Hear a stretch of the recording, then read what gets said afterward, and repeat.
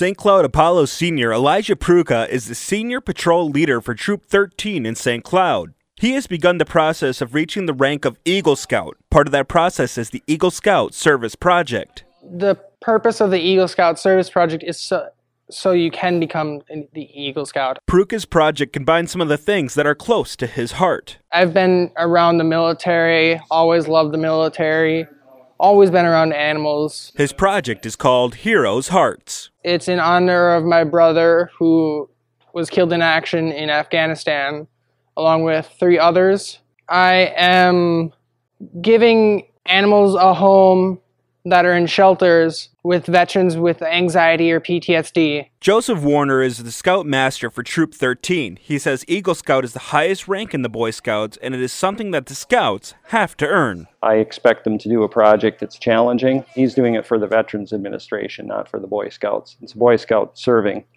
some other organization. Having children in the military himself, Warner says Pruka's project means a lot to him. I'm very proud of him for this project. I think it's wonderful that he's helping the veterans, and just got to keep the veterans in mind and really, try to help and serve them. Heroes' Hearts has just gotten underway. With the cost of adoption ranging from $250 to $300, Pruka says that donations are key. Once a veteran and a dog are matched up, Heroes' Hearts will also send a gift for the newfound friends. So it'll be a literal gift basket to start out the veteran and the animal. The thing is that the adoption would be completely free to the veteran. Pruka knows how much his project will help both veterans and animals. And it's what my brother would have definitely wanted. Elijah Pruka, WJON's All-Star Student of the Week. In St. Cloud, I'm Joshua Ackerman, WJON.